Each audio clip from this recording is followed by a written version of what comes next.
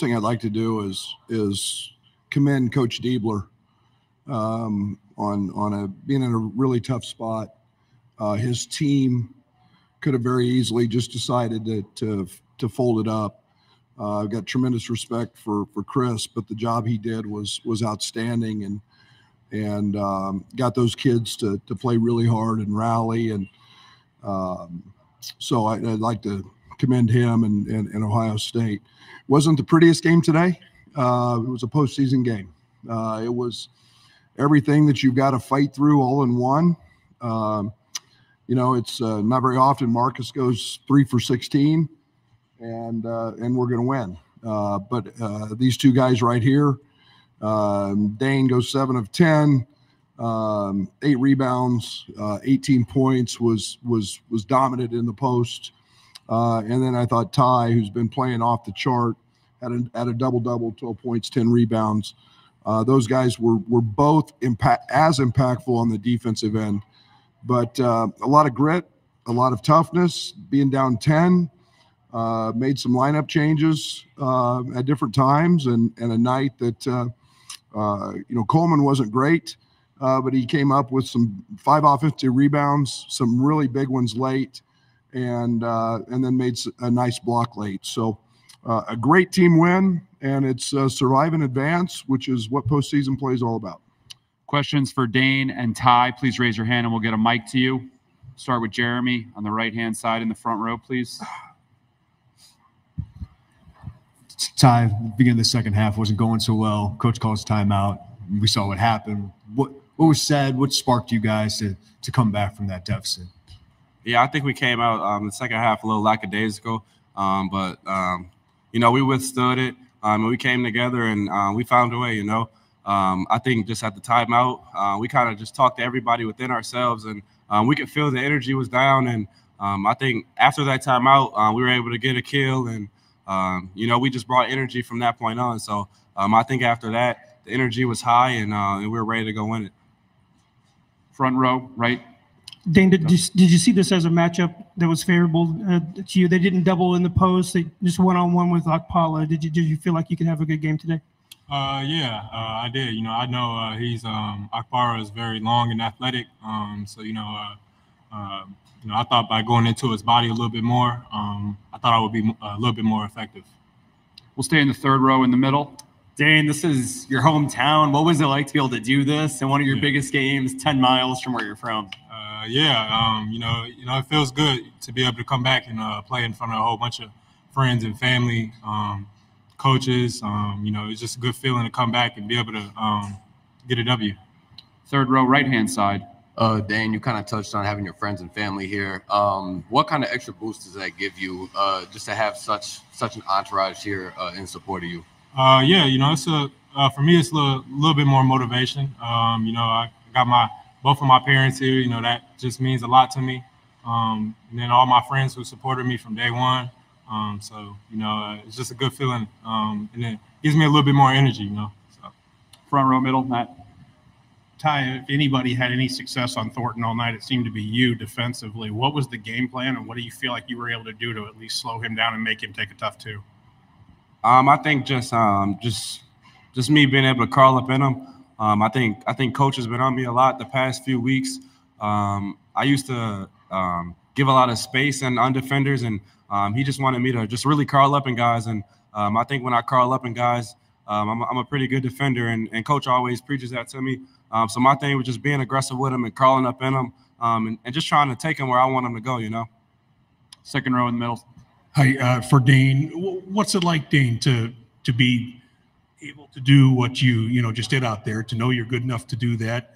You don't always get to play as big a role in a game. Sometimes you do, sometimes you don't. But to be in March and, have your head up and do that, what's that experience like for you? It's about just staying positive and bringing good energy to the team. I don't want to be a downer to the team. I always want to, bring good energy, make the guys laugh a little bit, just doing those little things and just doing whatever it takes to win. That's what's most important. So, take two more for the student athletes, left-hand side, second row. Dane, multiple times down the stretch there, he powered through the contact, for those and ones. What was the emotion like after making those buckets, heading to the free throw line, trying to just close that deficit? It was just refusing not to lose. Like I don't know. Like I just didn't want to lose. I kept going. I tried to do everything I could, to get the W. Time for one more for the student athletes. All right, we'll go back to Jeremy, the last one, front row, middle. It's for both you guys. Just Coleman did not have the best game early on, but to make the winning plays he did late, what would that say about him, and what'd you think about it? Ty.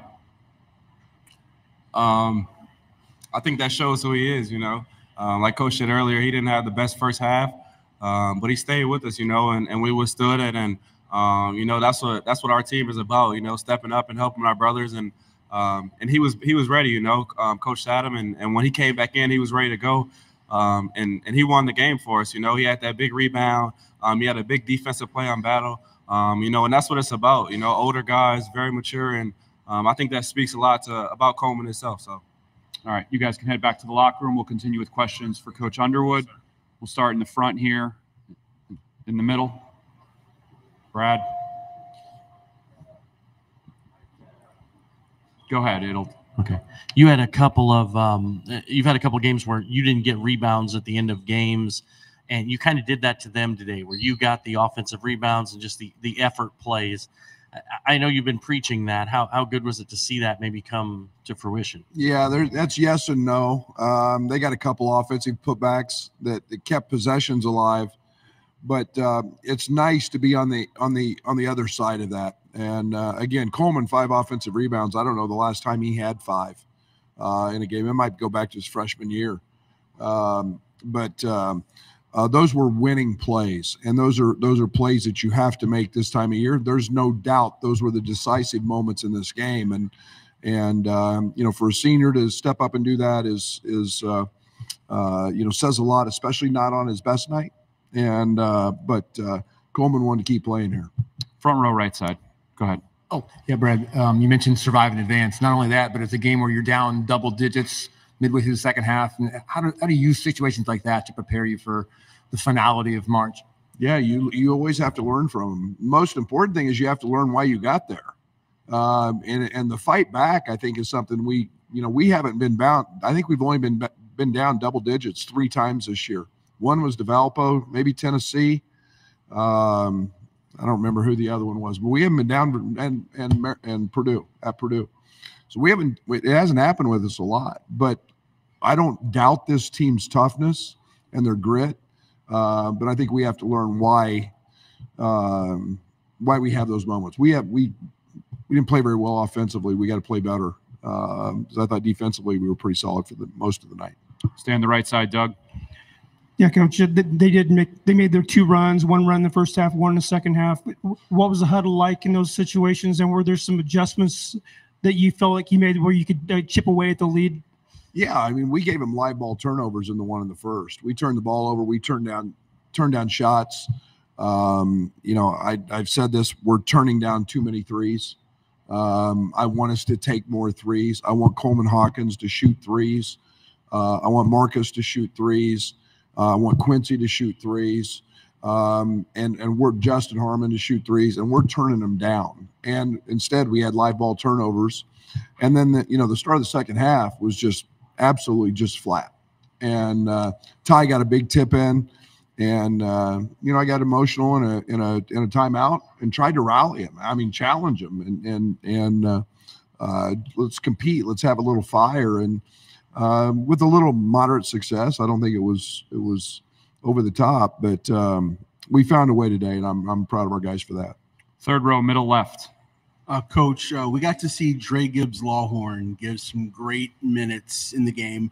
What did you see that made you want to put him back into the rotation, and what did you think of his performance today? Well, he's been guarding, and I thought, especially when they had Bonner in the game, I thought he was a guy that could really pressure the ball, disrupt their flow a little bit. I thought they were comfortable. They take Bruce off the ball some. But again, I've got a lot of confidence in Draven. He works hard every day. He's one of the hardest working guys on our team, if not the hardest working. And I'm going to when it's time to go, I know he's going to be ready to go. All right, we got time for two more. Steve, right side, middle. It's a bit off topic. Sorry, there's no good time to ask, I guess. It's about Chris Holtmann going to DePaul. What you think of him? What you think of, that he can do in Chicago? You know the city, obviously, and you know him. Well, he's very familiar with the league, having already been in it, so he knows how good that league is. He'll be a better coach going into that league now because he's been in this league. He had great success in this league, and I think Chris is one of the great coaches in the country. I think he'll find a way to help build that program and make it one of the top contenders. I'm a huge Chris Holtmann fan, and always have been. I think he works really hard, and I think he's a hell of a ball coach. Last one, third row, middle. Coach, you see the emotion when we bring up Dane's hometown being 10 miles from here. What does that mean to you to see him kind of do this in front of a place that he's from? And That's awesome. That's what this thing is all about. I mean, you get, Marcus had a game earlier in the year when he was in Madison, back in his home state, and Dane right here, and Dane says it best. Dane's one of the nicest young people I could ever ask for. He's always got a smile on his face. He's always funny. He's always laughing. He is relentless in his work ethic, and so he's when he's called upon to help us win, he's going to do that. And he was fabulous today. So I'm really happy for him. All right, thank you, Coach. Thank you. See you tomorrow. Thank you.